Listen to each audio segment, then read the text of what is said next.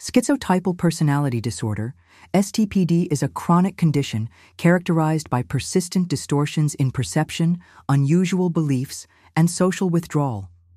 Dissociated with dysfunctions in the dopamine system, which regulates the attribution of salience to stimuli, ordinary events are perceived as unusually significant or special.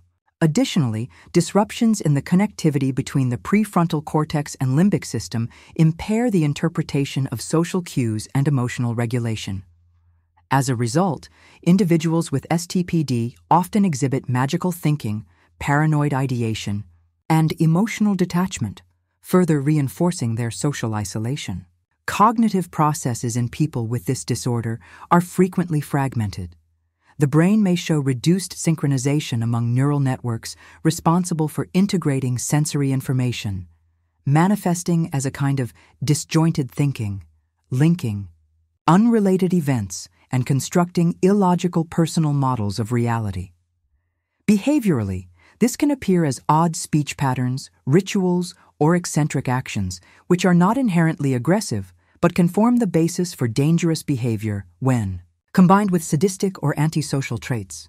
When schizotypal features overlay aggressive tendencies, the brain effectively constructs a parallel reality. Distorted beliefs justify violent acts.